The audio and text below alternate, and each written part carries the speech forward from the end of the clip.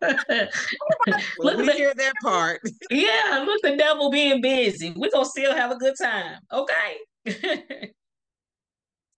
I can't hear you, Coach Queen. No. Now, okay. What about Okay, now? now. Yeah, Okay, now Yes. we got hear it. you. Let me tell you something. Perfect. This disruption was brought to us by the Blue Yeti microphone. You see, with the Blue Yeti microphone, you have to go in and make sure all of the wiring is securely connected because for some reason my wiring popped out and I've been talking to myself for the last 5 minutes. So, all right, let's get it. All right, now and today I thought it would be a great idea to go back and revisit the vision that God has put on your life. Raise your hand if you are crystal clear about the vision that God has for you. Raise your hand. Who's crystal clear, ready to articulate? Thank you, Christine. Thank you, Miss D. Yes, because you guys have already been in the class. Thank you, Rukama, as well. So today, we're going to talk about the 5 worthy dynamics of a vision. These are the components that you need in order to have a vision that is in alignment with God and in alignment with your life. And so if you have not done so already, please go ahead, grab pen and paper because we're going to take this thing to the next level. Some of you come to me and you say, Coach Queen, should I go with this company or should I go with that company? Should I launch my platform virtually or should I do my platform face to face? Should I write a book? Should I support or joint venture with this person? When should I start? All these questions. Coach Queen, I got a calling. I got this message that I want to put out, but I don't quite know how to launch.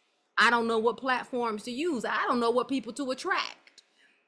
Well, usually when people come to me with questions like that, the first thing I ask them to do is to open up their screen and show me their vision statement. I'm not talking about that cute little 3-sentence vision statement that we see when we go inside corporations. I'm talking about your vision for life. Because what does it say in scripture?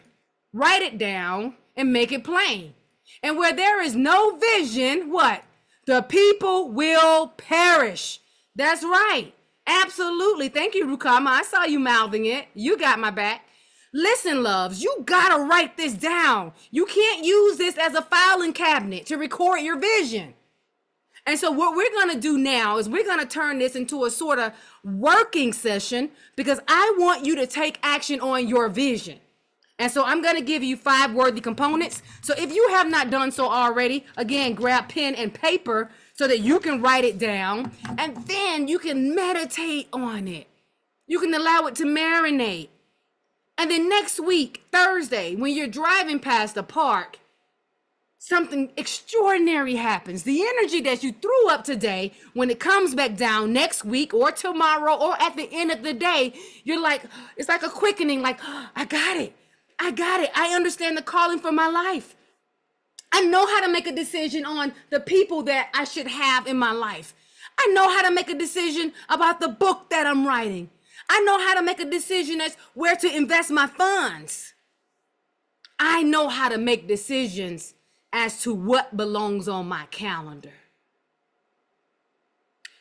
When you write out your vision powerhouses, you're going to be able to come up with a list of your non-negotiables.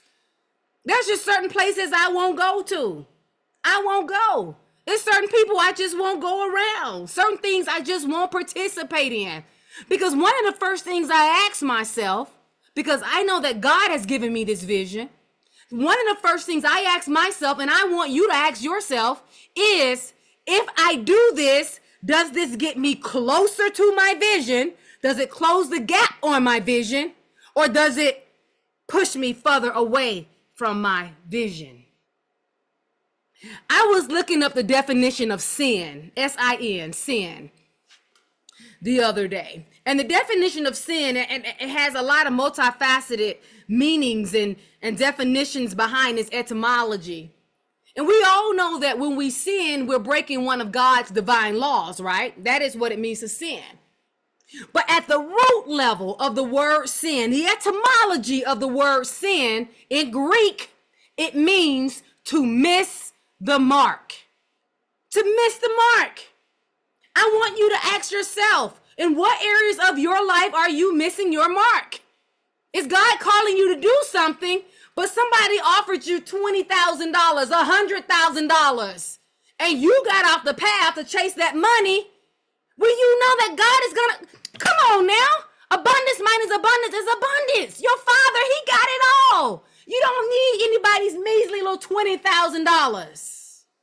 You don't need it. God got you. He has you. Are you missing the mark? Are you missing the mark on your calling? Are you missing the mark in your business? Because you believe that if you project the culture of our Heavenly Father, that it's going to cost you some money. Are you missing the mark? Are you in a toxic job in corporate? You hate this job, but you think, oh my goodness, how am I going to feed my children? So I got to continue doing this job that I hate because I got to feed these kids that I love. Are you missing the mark? So what we're going to do now is we're going to write down 5 components of a worthy vision so that we no longer miss the mark. Because I don't want you to think about sin as, oh, I'm not sinning because I'm not lying, I'm not killing, I'm not stealing, I'm not coveting, I'm not sinning. But if you are missing the mark, you are sinning. You cannot be lazy with your walk with God. You cannot be lazy with your beliefs when it comes to God. We need strong, powerful women. We need elders. We need mothers. We need sages. And sometimes closing the gap in between where you are now and where God has destined you to be depends just as much on you making the right decision as it does on how much time you spend off the path. How many of you know if you let the wrong person in your life, you make the wrong financial decision, it can set you back 5 years. It can delay you 10 years. We got to gain ground on our vision so that we can make the right decisions. Because it is costing us time that we do not have. When you are writing out your vision, I want you to also, and I know that I'm going to step on some toes when I say this, I need you to also consider the foods that you're putting in your mouth. If you are going to be this bionic, this optimum woman, then that means it takes some supersonic rocket fuel. You can't be going to McDonald's every freaking day. You cannot do it. That is a decision that you need to make. Is the food that I'm consuming, is it going to get me closer to my vision, or is it going to set me back? Am I going to be in the hospital 3 years from now, laid up, being treated for a preventable illness? When all I had to do was make a decision that aligns with God, that aligns with the vision that He has for me, but I was disobedient. And so now I got to spend 5 years off the path.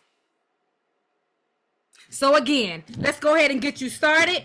I'm going to give you a point, and then as I give you a point, I'm going to give you 2 minutes of private time to actually write down your answer to each point. Now, I'm not going to ask you to share your point. This is between you and God, and when you are ready, you share it with the world. Unleash it with the world when you are ready.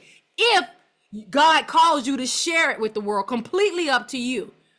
But I want you to take this time to take this seriously and write it down note for note. And keep in mind that as we go through each step, later on in the day, later on in the week, feel free to expand on it, but write it down. Faith is the evidence of things not seen. Evidence. You got to give it evidence. When I asked God, maybe about 15 years ago or so, I was told that I had a brain tumor. And they gave me this little pill to treat the tumor. And that little pill rocked my body. And I prayed to God, God, heal me from this tumor. And after I said that prayer, because faith without work is dead, I stood up and I acted as though I didn't have a tumor. Listen, I gave it to God. I'm good now. I just carried on like I wasn't sick. Went to work, performed my mission. I was on active duty in the military. You would never know that I had just got diagnosed with a brain tumor because I had to give that situation evidence. When you write down your vision, I want you to start thinking about how you can give that situation evidence. Don't come to me saying that you are the CEO of some fabulous fashion store like Keys Kia, who Keys Kia represents by example with this, of a fashion line that shows faith-driven women how to dress fashionably with confidence. Because you know you can believe in God, dress modest, and look real good. Oh, you can look real good, my love. You don't have to let everything show. You don't have to, you can shake that spirit of rejection and get it off you. That spirit of rejection, having to have everything out and showing in order to attract attention. You don't have to be an attention junkie. Keys Kia is supplying evidence. She's like, listen, before she opened her first brick and mortar store in Ghana, Africa, shouts out to Keys Kia for that, who's on here, Queen Slayton, you'll see her there. Before she opened that up, she walked the part. Before she had the finances to launch her business, she walked the part. She gave that vision evidence. Okay, so I think that I went on enough. So let's go ahead and get into it. All right. The first thing I want you to write down is this vision, whatever it is that you write down, it has to take you at least a minimum of 10 years to reach fruition. That's how big it is. 10 years to reach fruition. Because if you say something like, I have a vision that I can pay all my bills, that's something that can happen next month. I need for it to be big. I want you to write down something that it feels like you wrote down, I'm going to climb Mount Everest within the next 10 years. And it makes you gasp like, oh, like how in the world am I going to climb? You know how many people died trying to climb Mount Everest? How in the world am I going to do that? I need for it to blow your mind. And when you write it down, you are not writing down the how. You're not writing that down. You just, bam, you're dropping that vision. It is bigger than anything that you can possibly imagine. And so you're going to have to elicit the help of the Holy Spirit. Because boy, is the Holy Spirit creative. Will plant some stuff in your mind that will blow your mind. All right? 10 years to reach fruition.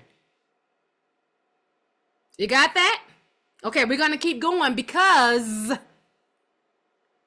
you need some more information in order to feed it. All right, the next thing is it has to take more than you to make this happen. However God created us, he created us in such a way that we need each other. Absolutely. You can't do it by yourself. So this vision, it may need a web architect, a virtual assistant. It may need an executive officer. You may need some staff. This whatever this vision is, it takes more than your two hands to make it happen. So you're going to start drawing out your organization chart. And it can be the bare minimum right now, but draw it out. Because as God pour more into your vision, you'll be able to say, okay, I need this. And don't be surprised if when you are done, you discover that 10 years from now, you have created a company that spans 5 countries and employs 20,000 people. Don't be surprised. Because people don't need handouts. Some of you are going to say, well, I want to start a nonprofit organization. Beautiful. People don't want handouts. People want the opportunity to earn a quality of life with dignity and respect. That's what they want. They want that opportunity. So it takes more than your hands. So for number 2, you're going to do an org chart. Now, here's where your break comes in. For number 3, what you're going to do is you're going to write down 5 things, a minimum of 5 things that you've been through. 5 things you've been through. Because nothing gets wasted. If you say to me, Queen, I was homeless in 1996, in my mind, I'm like, wow, what a powerhouse this woman can be for the homeless. If you said, Queen, in the year 2002, I worked at McDonald's. I was a minimum wage employee. How in the world can I go from that to a CEO? In my mind, I'm thinking, oh, you know what it's like to work under some pressure. And to work under pressure and get paid peanuts.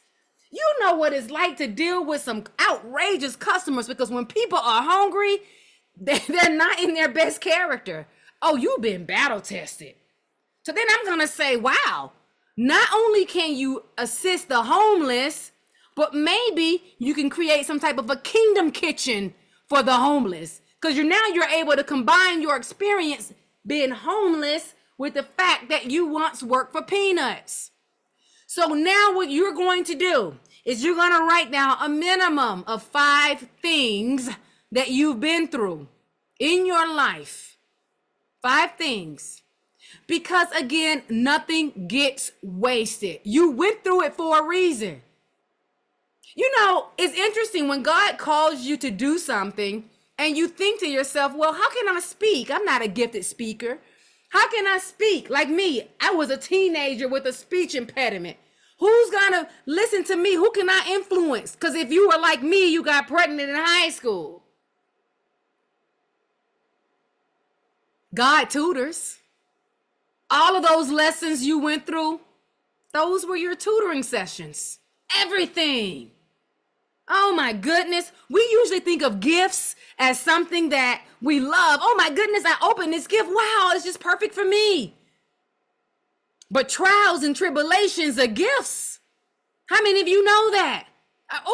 It's like it's better than any university you can join.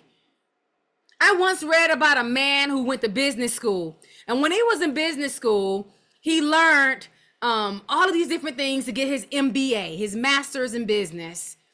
And when he graduated, he had a $125,000 debt from going to school. On the other hand, there was this man, and he wanted to learn about business. And he said, well, I can't afford business school. This is what he did. He went and he bought a house, a foreclosed house. And he learned how to build it from the ground up and restore it and create contracts. And he taught himself.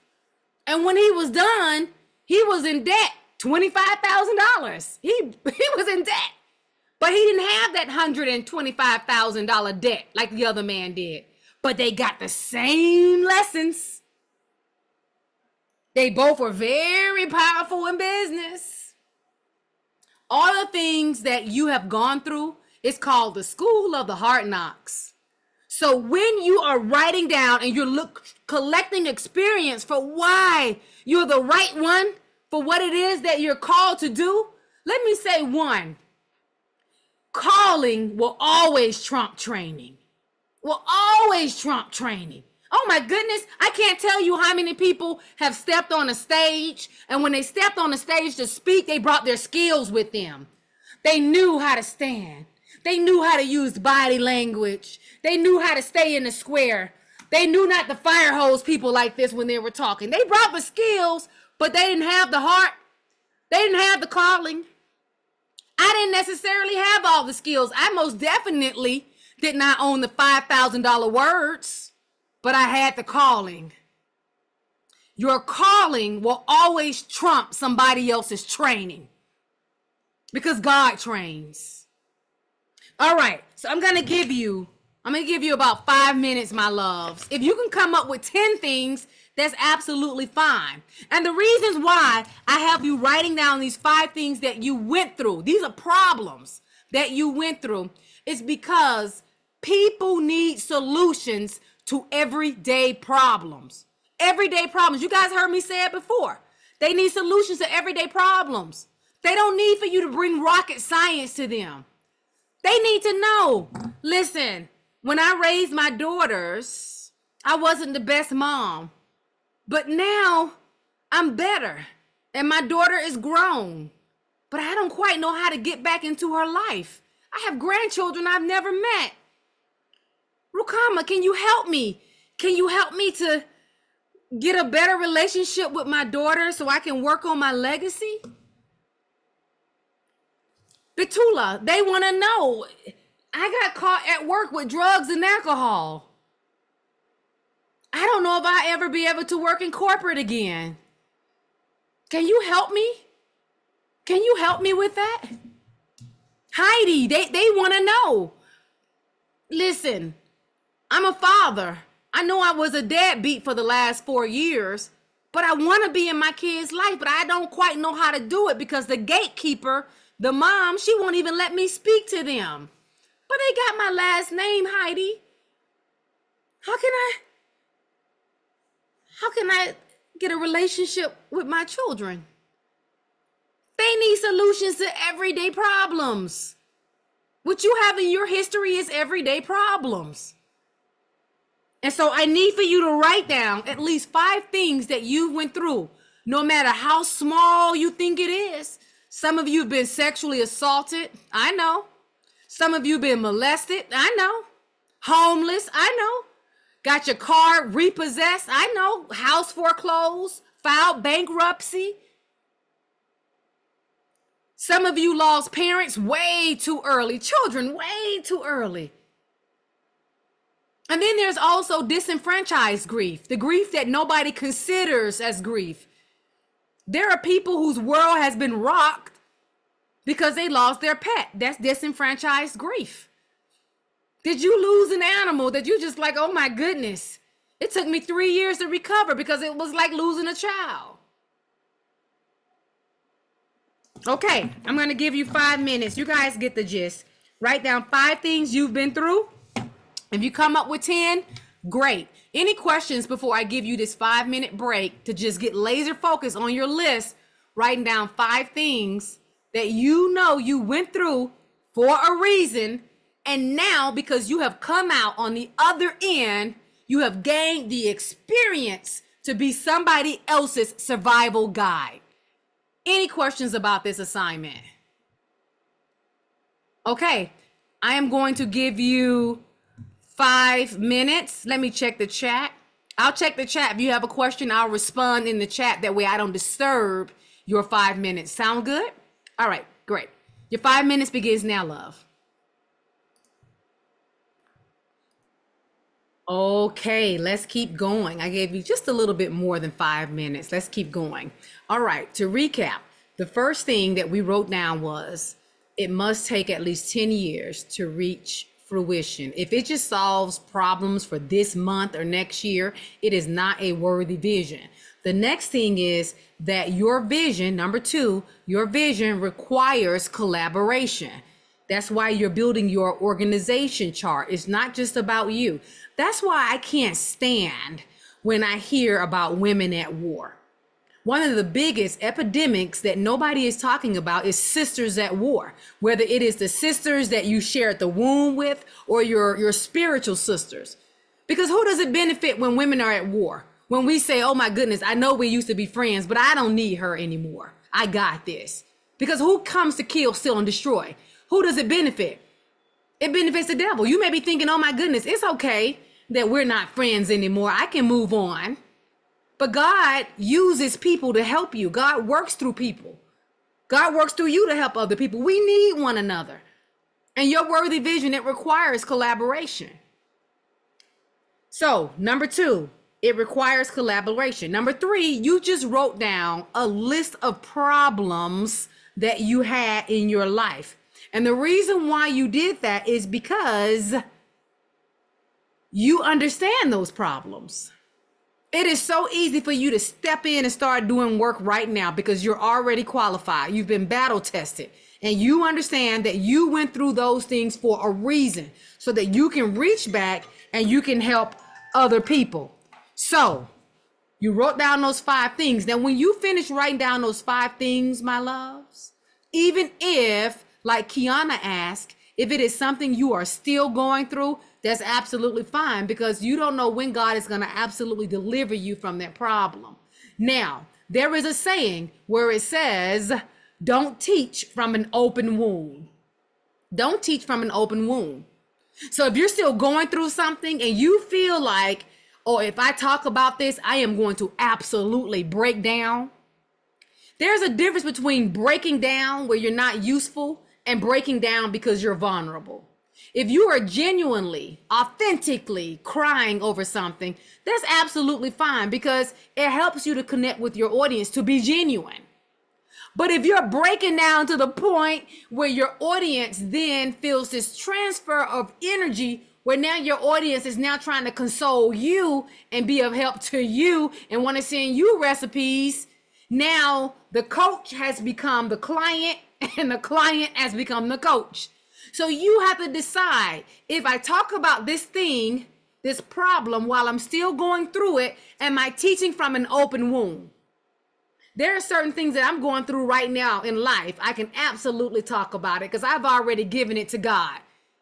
And I can talk about it. In a second, I'm going to start my Daniel fast. I don't know if you ever heard the Daniel fast. For some of you who are looking for an opportunity to get closer to God and really build your relationship with God, go into the book of Daniel, read about the Daniel fast, and see if that is a good fit for you. There's also tons of material about it online.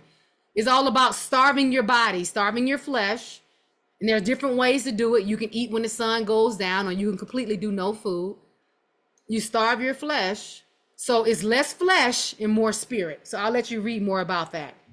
But you have to make that decision about where you are in the stage of the problem. There are some coaches who teach while they're going through a problem, and people love it because their emotions are so raw as they're teaching about the problem, and you get to watch them go through it step by step. And it's just amazing. Oh, it really is amazing to watch. But you have to decide if you fit that category or not. Okay, so let's go to the next step in your worthy vision. The next step is your worthy vision does not serve you. This vision is not there for you to help you make your pockets fatter. It's not about you. Whatever this vision is, not even about you. Your vision serves others. So with the next step number 4, what I need you to write down is, and I'm going to give you 5 minutes to write it down. I need for you to write down who your vision serves. And one of the ways that you can write down who your vision serves is to go and look at the problems that you wrote down. Who needs help with those problems? The next question you can ask yourself is, who were you when you were going through those problems? Were you a single mother in your 40s, unemployed, living in Texas? And when you write down who your vision serves, please don't take 5 minutes and write down women. Don't just write down men. Don't just write down women and men. Don't just write business owners. You have to know your client intimately. Intimately. And so you need to write down something like the examples I gave before. Men in their 50s who were caught at work with drugs and alcohol, and now they cannot get back into the stock market because their records are blemished, for example. It needs to be filled. There are over 9 billion people on this planet. You do not serve people. Don't be selfish. You don't serve all 9. Don't be selfish. Not all energies mix. If I started dropping F-bombs right now, F-bomb this and D-bomb that. Bombs mean profanity for those of you that were born sanctified and never cursed in your life. But if I started dropping F-bombs right now, 99% of you would just log out and say, listen, I got to protect my energy. I didn't come here for that. That is an example of how not all energies mix. You're not here to serve 9 billion people. So I want you with clarity to write down who you are called to serve. Who does this vision benefit? Last Saturday at the rehearsal stage, I believe it was last Saturday of the rehearsal stage, Miss D, she's writing a book, and she shared something about one of the hurdles, small hurdles, because it's nothing for Miss D. She just runs through hurdles like it's nothing. But one of the small hurdles that she's facing is how much of herself to share. And so in her book, but at the end of the conversation, I gave a challenge to everyone to write a love letter to the person that your business, that your book that you're writing. Write a love letter to that muse, that person, that your product, your life, that it serves, telling them all about how your business, your book, your podcast, your presentations, all about how this right here is gonna change their life. So with that said, I want you to write down the description, the psychographics, meaning their fears, the psychographics, the demographics, meaning are they married? Are they divorced? Are they a student? Are they in business? Are they faith-driven? Maybe God is calling you to be that light that steps into dark places. Light belongs in dark places too. So I want you to write down who your vision serves. Any questions before I give you 5 minutes to write this down? Any questions? Please unmute or drop your questions in the chat. Okay, my loves, your 5 minutes to write down, specifically write down who your vision serves. You may say it serves single women in their teens who were, got pregnant out of wedlock, but who are looking for God or looking for fashion or looking for better skin. We all want better skin. I know I do. Your 5 minutes, it begins now, loves. Okay, your 5 minutes is up, powerhouses. Now let me give you the final and fifth step that I'm going to give you today. And this one should be a no-brainer. It is up to you to identify how this vision glorifies God. We have been given 2 tasks. One, to seek his kingdom and righteousness. Kingdom and righteousness. So when you sit back and you look at this vision that you have created, this vision that is authentically of you because it's based off problems that you've had in your life. And now you can use that to help meet other people's needs. This is a vision that you're going to spend at least 10 years of your life in the crawl, walk, run, and then soar stage. You need to know deep down that what you're doing is going to help bring God's kingdom here on earth. When people hire me to speak, or when they approach me to speak and do different things, I let them know if God ain't in it, I ain't with it. I'm not going to do it. I spent 20 years in the military not being able to be who I am authentically. Do you know how it feels to get paid and be forced to be in a position where if you smile, it's taken as a sign of weakness? Can't even smile. I won't do it again. Ever. So my loves, with the last one, which really should be the first one, but when you vet it, it's all a combination of things. When you vet it, how does your faith tie into it? Now, I will tell you that for some of you may say, oh, when folks walk into my business, it's not like I am fire hosing them with God. I completely understand that because there are certain, let me share this with you. Most of you know I'm in seminary school, right? I'm at Liberty University in seminary school working on a master's degree in pastoral counseling. In one of the classes that I took, we had to assess ourselves, and this is probably going to help some of you. We had to do this personal spiritual assessment. And the assessment is based on the 3 commandments in which God has given us. And there are more commandments, but they all really tie into 3. And the 3 commands are 1, Love for God. How do you show your love for God? In other words, when you wake up in the morning, do you start your day off with God? Like me, I wake up at 4:30 in the morning. I roll over and I just lay there before my house gets all of this personality.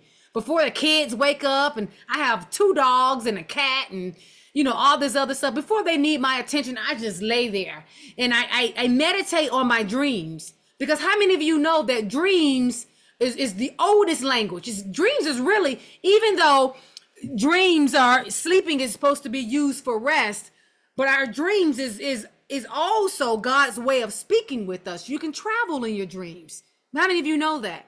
Turn off the TV, turn off the music, and invite God into your dreams. If you're going to be sleeping, go ahead and have an angelic conversation while you're doing it. And so I wake up in the morning and I speak to God and I talk about different things and, to my Father and ask him, Lord, order my steps, Heavenly Father. And I pray. So the first command is love for God. The second command is love for one another. By love for one another, it means to love your fellow believers, people who are like you, who believe like you, people who have faith like you. So when you go to church and you participate in church activities, when you participate in the ministry, that's love for one another. The next and final step is love thy neighbor. Your neighbors consist of non-believers. And a lot of times we can just enjoy being with people who believe like us. And it's just so amazing. But we have to take time to get out and hang out with the non-believers. Just last Saturday, I went to an event with non-believers. I'm sharing this with you because I rank low on that. I rank really low on hanging with non-believers because I'm like, I don't want to be around all the profanity. I protect my gateways, my ears and my eyes and everything. I don't want to be around that stuff. But I know that I have to go. And when I go because I know that God gives me an opportunity to be that light in the room. And when I go, I don't walk in saying, Jesus this, Jesus that, God this, God that. I just live by example. And when they serve food, I'll say something like, let's say grace. Or just like last Saturday, my 8-year-old, who for some reason has told me that she is going to be a pastor and that I'm going to be her assistant. And when she tells me to give her the oil, I give her the oil and she I don't know how I became an assistant, but anyway, I'm the assistant. But my 8-year-old is all the women gathered at the table. It's a big table at the park and we're eating and we're fellowshipping because eating is a great way to fellowship with believers and non-believers. And we're just talking and I'm having fun. And I'm showing them that, hey, being a Christian, you can have fun. I can do the snake and I can do the Reebok and all that other stuff as well, right? My 8-year-old Empress, she breaks away from with her friends, comes to the table and she says, I got to pray with y'all. I got to pray for y'all. And so everyone bows their head except for these 2 people at the end. And I say, hey, listen, my daughter would like to pray for us. If you don't believe, I just ask that you sit in silence. But if you do believe, I ask if you would just bow your head. And my 8-year-old, she comes and she prays and she says, oh, Lord, we love you so much. We need you, Heavenly Father. And she's praying and she's praying and she's praying. Then at the end, she's like, in Jesus' name, amen. She gives me a kiss, bye-bye, and she runs back to the park. And I slowly open my eyes and I look up and the lady to my right is bawling. She's bawling. It's beautiful Hispanic lady, just bawling and bawling. My first thought was my daughter, as usual, has come into the scene, made this mess, and I got to clean it up because she does that a lot. I got to clean it up. And so I turn to my half right to console her. And I just look at her. I don't say anything first. And she's like, I needed that. And she just starts telling me all the stuff she's going through and I console her. And then I get back and I focus on the table. And the next thing you know, people just start coming to me and saying, hey, how can I develop a relationship with God? And I didn't Bible thump anybody. I just showed up and say, hey, I'm having a good time and my kids are having a good time. And that's it. So what I'm saying to you is, it is okay to be around non-believers. In your vision, in your vision statement, please make sure you allocate an avenue for that. They need for us to be that light in the dark room, because a lot of them are on first base, and your presence will come in and knock them to second base. Or maybe they're on third base and you come in with your leading by example, because you are not lazy with your walk with God. You don't have a different outfit for church than you have when you go to Walmart. When you go to church, you look like a woman of God. And if I see you in Walmart, you look like a woman of God. You're always in character. And because you're always in character, and because you're always projecting who you are as a child of God, people know how to take a withdrawal from you. Even your family. I don't care if 2 days ago you were with your family at the barbecue, cursing up a storm, dressed like you worked at the club. I don't care if you did that 2 days ago. You can make a decision to change today at 3 o'clock if you want to. You absolutely can. You don't need nobody's permission. Okay, listen, I think I don't went into it long enough. So let me just recap. Number 5, you're going to make sure that your vision takes at least 10 years. Number 4, you're going to make sure that you create staffing positions, whether you're delegating. You can delegate. You don't have to spend money. You can delegate. You can hire. You can also automate. You can use your systems. Like I use Kajabi, CRM, client relationship management systems, so that you can grow your email list. But number 2, it requires collaboration. You can't just do it with your 2 hands. If all it takes is you, it ain't big enough. If it don't scare you when you write it down, like how in the world, it ain't big enough. And you should ask for big things. This is the God that parted the Red Sea. And you asking him for small stuff. Pay my bills, God. Small stuff. I was watching this little genie movie with the girls. The genie came out the lamp. You know, the genie that grants wishes. The genie came out the lamp, and the genie said, big power, itty bitty living space. That's how I feel about the Holy Spirit. When I invite the Holy Spirit in, I be like, oh, I want all this power. I know it's such a little bitty living space, but come by here, my Lord. Come by here. All right, number three. It must solve a problem that you understand. And this is going to help so many of you, because when somebody comes by with multi-level marketing and they're like, invest in gold and you can make money, or come and work this oil rig and you can make money. Well, did God train you up on that? Is there a seed already planted in you about gold or oil? If it is, lean with it, rock with it. But if it ain't in alignment with you. It ain't in alignment with what God has called you to do. So when you are asked to do something, you check with your vision and say, I never got a glimpse of that in my future. So you don't spend so much time off the path.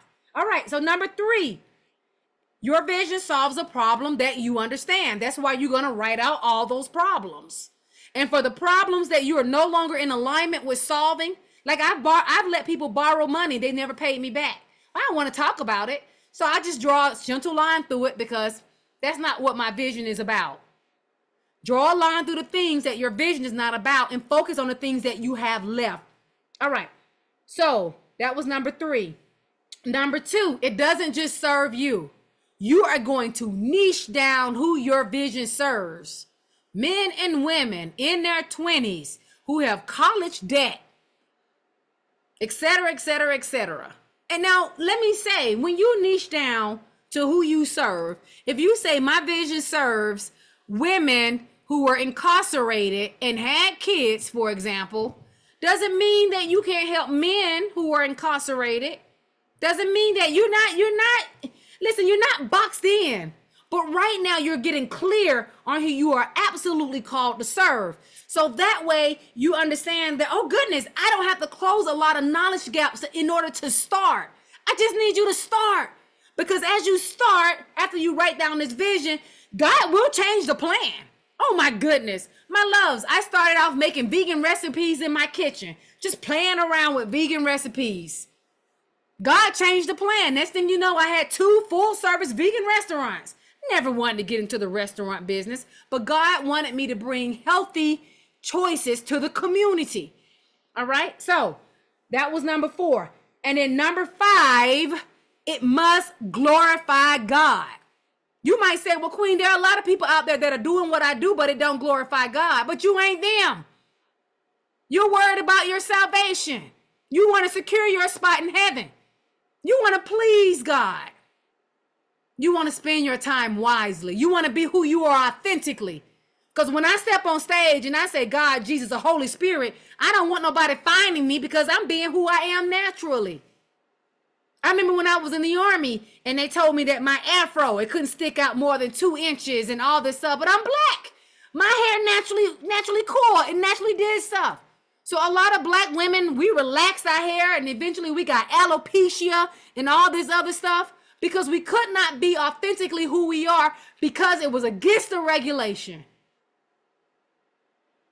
You in your business, because you are not building a prison for yourself, you have an opportunity to be naturally who you are. You don't have to filter your words. Naturally who you are so that God can use you. All right, so that was all 5. That was all 5. All right, you have a question about who your business serves. Okay, what's your question, Precious? And I'm going to send you guys into a 10-minute breakout room just so you can network and meet with each other.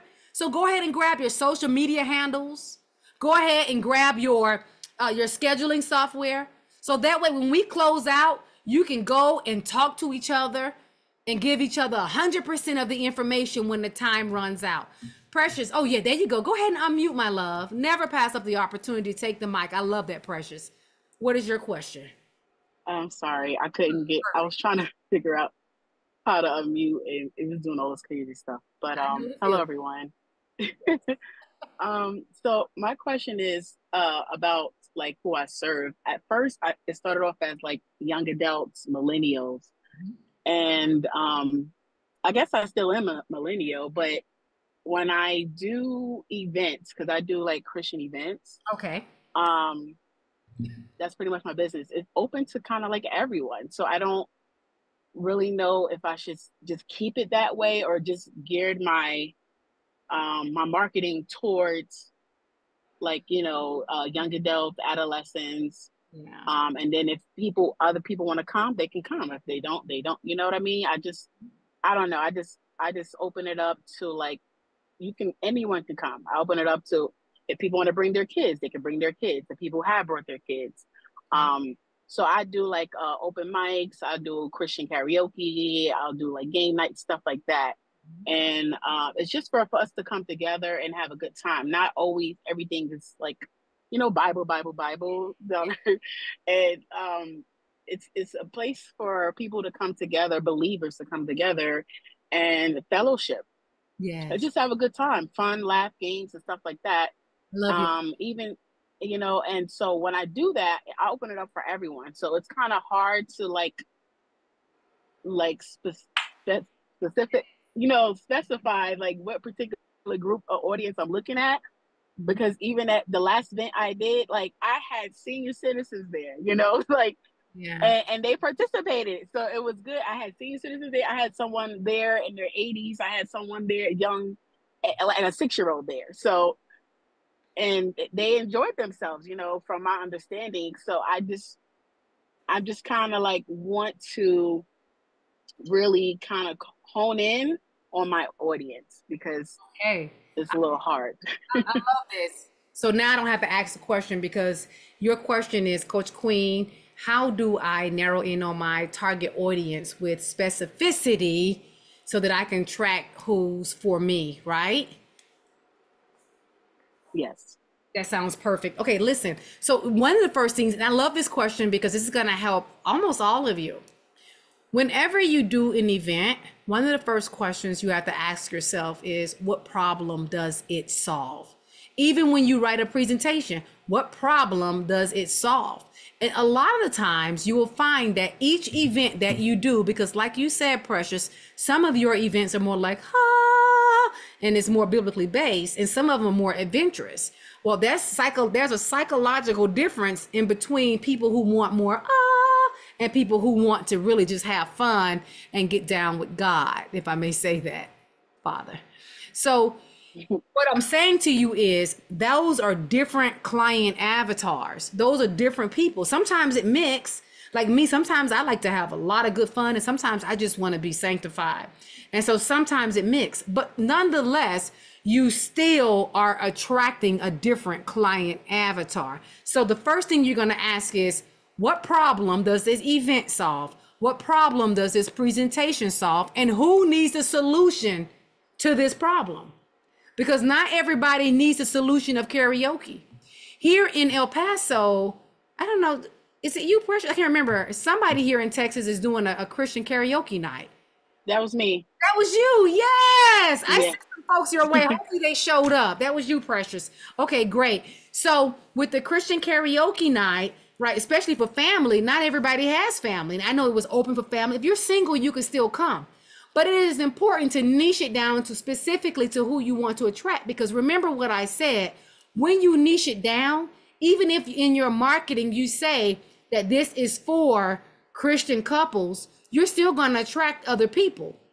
When you niche it down, my loves, your niche is just your sign on the door.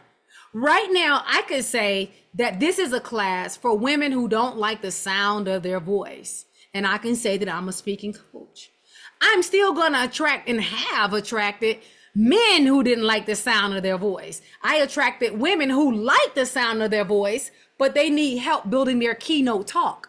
So your sign, when you niche it down, it is just the sign on the door. You don't want to vomit everything that you can do in all of your services on your sign, because then you are faced with the dilemma called the paradox of choice. And psychology, the paradox of choice says that when you give people a lot of choices, that means that they either are paralyzed and it takes them forever to make a choice, or they just don't make a choice. So you want to make it simple for them.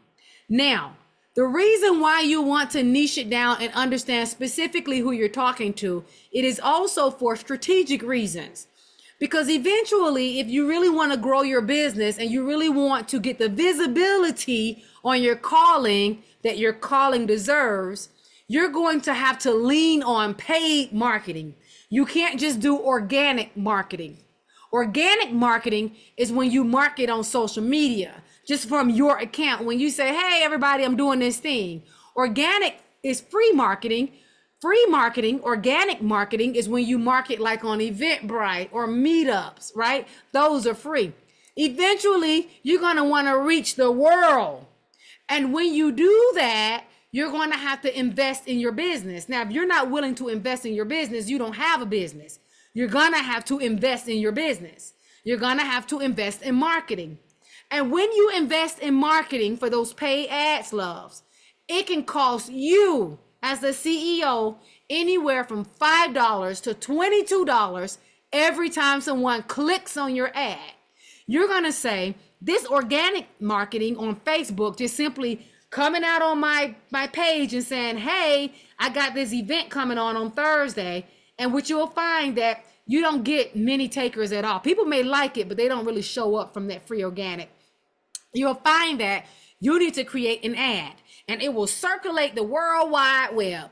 And every time somebody clicks on it, and you don't know why I have people click on my ads because they like my hair wrap. And they're like, hey, how can I do my hair wrap like yours? But they're not interested. And because they click that ad, it costs me anywhere from $5 to $22. And they may not even show up or participate in my events. So you want to get clear about who it is you serve, with the understanding that people from all over are going to be clicking on your ad. So if I have a fashion company, I want people who are interested in fashion clicking on my ad. I only want my marketing to go to those people that are interested in fashion. I do not want my marketing to go to that woman in the nudist colony who don't wear clothes. People in the nudist colony clicking on my ads costing me money when they're not even interested, right? So you want to be specific. It's going to save you a lot of money. And just because you're niching down doesn't mean that the people that are for you won't find you. You'll still have men, women, all the people that are outside your niche contacting you. And then you as a CEO can make a decision as to if you want to serve them, because you're a CEO. You don't have to say, well, my sign says I only serve women. You can make a decision. You're not boxed in. Does that help you, Precious? Yes. Okay, wonderful. So you're just Thank you. creating this, you're welcome. You're just creating that sign on the door, because when you niche down and figure out who it is that you're called to serve based on the problem that your product, your business, and your service solves, then you can study that person. It is a lot easier to say that I've niched down to women in their 50s who were professors all their life. Now they want to start their own business. Now I can just go and study those women, because now when I do my marketing, I need to understand their psychology. I need to understand their spirituality, because you can say, well, I serve everybody. Well, there's a psychological difference between attracting women in their 20s and women in their 50s. They not after the same things. And your presentation won't flow the same way. When I am speaking to millennials, when I write my presentations, it has a lot of engagement in it. I'm like, if you're from Texas, raise your hand. If you have a dog, put a 1 in the chat. It has a lot of engaging pieces. Why? Because I understand that millennials and those that were raised up under the technological eras, they love their cell phones, and I'm competing with this. And because I know that I'm competing with this, I have to control their bodies. So I constantly have them standing up, raising their hands, shouting out, call and response. Whereas with the older crowds who are used to being loyal, who are used to being committed in what they do, I don't have to add so many engagement pieces. It's all strategy. So it is important, if you really want to see some change in what you're doing, it is important to niche down, understand a small demographic of people first, and then as God leads you, you can expand and make it bigger and bigger. But all of that stuff is strategy, and it is important. But start with what problem it solves, because you're not opening a business, you're not writing a speech just to talk. You're doing it because it solves a problem. You got to understand that problem that it specifically solves. All right, I know I went around the world, but I hope that you got something out of it. All right. Hopefully there was something in it for everybody. Okay. I think so. All right. Okay. All right. Yeah, the niching piece, it takes a second. And don't feel like, well, if I niche down, I'm leaving people out. If I niche down, I'm leaving money on the table. I know all of that. I know. But my love, sometimes when we open a business, or when we start anew, when God has renewed our mind and we start anew, sometimes we have this expectation to go from 3.0 to 10, like in a matter of a month or a year. It is significant to go from 3.0 to 3.2 to 3.5 to 4.0, to do it gradually. And when you niche down and you go from 3.0, the 3.0 version of you, to the 3.5 version of you, oh, that's significant. That is so significant. And it is going to help you to gain that evidence and that confidence that you need in order to get to where you need to be in your vision. All right. Okay, loves. Let me go ahead and send you into a 10-minute breakout session. I'm just going to open it right on up, because most of you know how to work it. You have a choice. The breakout rooms are open. Remember to network. And if you see somebody in there that you like and you want to talk with later, say, hey, here's my information. What's your information? Let's talk about it later. Great. We got Terilyn. No, Terilyn hasn't joined the group yet. Go ahead and take your mouse and hover over the breakout room you want to go in, and feel free to hop around from breakout room to breakout room if nobody is in the breakout room you want to join. You can go and talk about who your worthy vision serves and use someone as a sounding board. Kiana, are you speaking? Are you?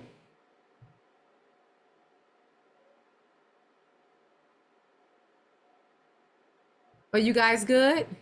Okay, great. You're going. All right. You can go in and talk about social media.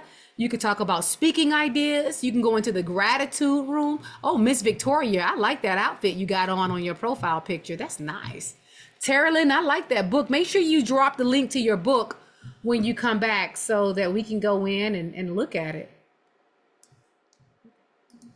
All righty. You guys are rocking and rolling. Have fun in your breakout rooms.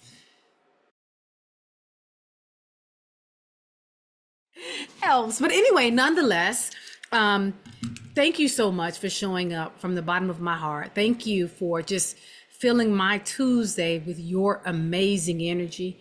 And I want you to know that you are amazing. You are extraordinary and that you are doing beautifully on your business journey. And I hope to see you again on Tuesday when we do Kingdom Business again. You don't have to register again.